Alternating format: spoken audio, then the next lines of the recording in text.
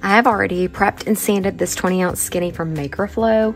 If you don't know how to prep and sand a tumbler, I have a link in the description below to my tumbler prep video for you. So check that out. Okay, so I'm going to be using Universal White. Guys, my Universal White is a little thicker than it should be because my lid did not go on well, and so yeah, looks a little clumpy, but I'm gonna make it work. Darn, hate that happened, but you know how the lids get a little crusty on the edges sometimes? Well, that's what happened, and my lid wasn't snapping on firmly, so that is not a good thing. Probably gonna have to allow a lot of extra dry time on this one because it's on there pretty darn thick. Yeah, make sure your lids are on tight. I thought that mine was, but obviously it wasn't. See, my lid's kind of crusty in there in the edges. Here, I'm just applying a second layer of Universal White, and again, because it's so thick, I'm gonna need to allow extra dry time. All right, so I am gonna be using these Bombay India inks. Okay, you guys, the other day I shared a tutorial with you. It was the Hawaiian sunset that I painted the vinyl. I used these same Bombay India inks, and I had a lot of comments, people maybe mistaking them for alcohol inks. These are different. These are pigment based, whereas alcohol inks are dye based. Alcohol inks will fade over time. Pigment based inks like this, the Bombay India inks, will not fade over time. Just know that if you're using alcohol inks with CrystaLac products, you have to allow 48 hours of gas off time before you can start putting your Brite tone on. I've got some water set here because I want more of a watercolor look on here. My tumbler has been coated with 2 very thick layers of Universal White. You saw what happened with that. So just dipping in. The thing about Universal White, you are going to see the brush strokes, but I'm not like freaking out about it or anything.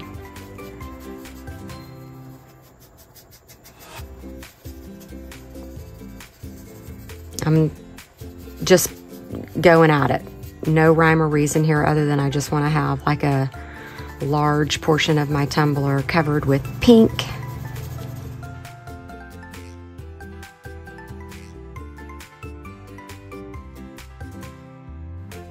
And then here I just moved on with the blue, just kind of blending those colors together, creating a little bit of a purple color there where they mix.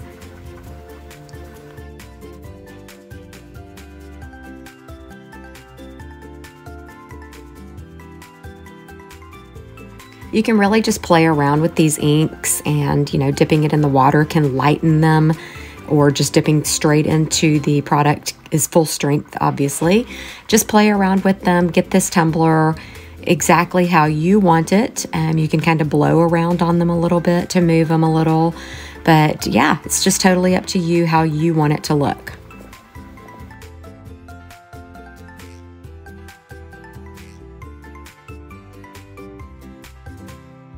Okay, I'm gonna go set this in front of my heater and just let this dry for a little bit until just the inks feel dry to touch, and then I can move on. Okay, these Bombay India inks are nice and dry.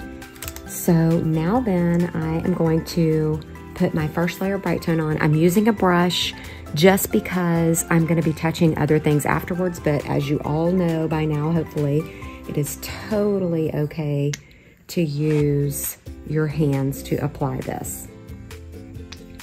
I'm being a little bit more generous with this layer because I'm about to use liquid micas on it as well. And hopefully you know this as well, but if not, putting a little bit more generous layer will help my liquid micas to flow better.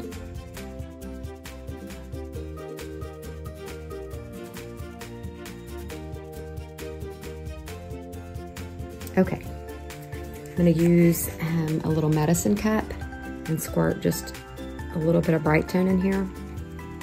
And then I've got my silver liquid mica, the metallic mica from the CrystaLac store as well. And I am just putting a little bit, mixing it up just a little. I'm gonna put some into there.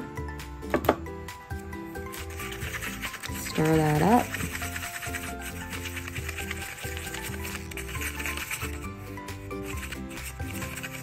And then I'm gonna drizzle it. I think I'm gonna turn it the opposite way though.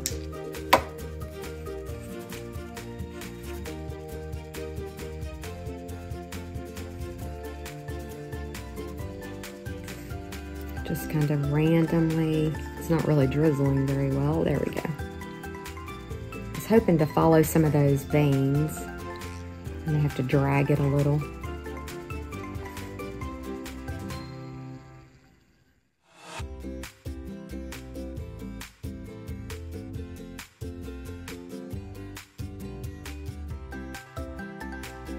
I'm gonna spread these out just a little bit.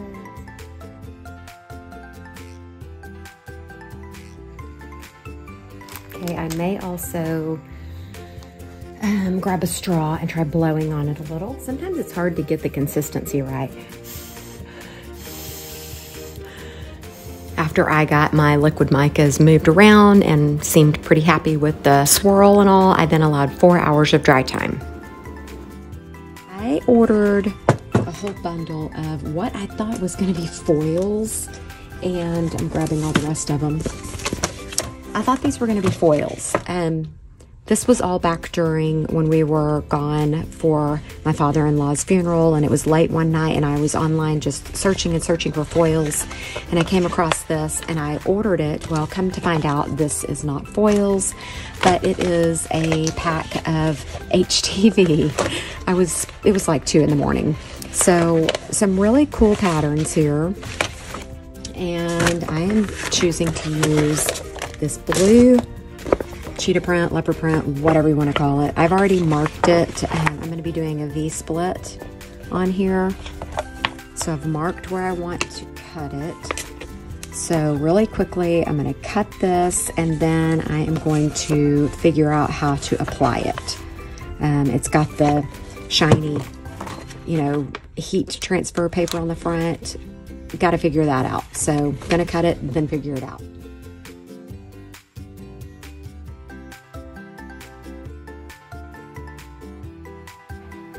I got out my heat gun and kept it on low and just barely applied heat because I know it's not a good idea to apply heat to CrystaLac. So this did not seem to work. It just kept peeling up, and I didn't want to risk that. So I decided to just go ahead and use my glitter glue to apply it. I spread some onto the actual piece of HTV backing and slapped it on there, and that really did seem to work. I just made sure that I pressed out all the excess glue and bubbles. I just made sure that it was straight and aligned and exactly in the position that I wanted it to be, because we all know how quickly glitter glue starts drying. I then just used my glitter glue and went over the seams, the edges of all the vinyl, and up around the lip and rim. Made sure that was sealed up really well. And then I allowed this to dry for 2 hours. Once that glitter glue was nice and dry, I grabbed this silver holographic washi tape and just trimmed up the edges or the seams and pulled this all together and made it look a bit more cohesive. Now that my washi tape is in place, I'm going to seal it up with glitter glue. 1, to seal down the edges, and 2, to give my Brite tone something to adhere to, because holographic stuff, metallized stuff tends to repel Brite tone sometimes, so this will help prevent that. This one's getting its first coat of Brite tone since putting on that holographic washi tape.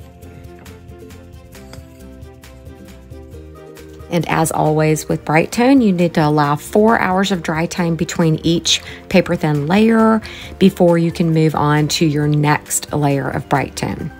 Okay, and now for my vinyl application, or my saying that I'm putting on here.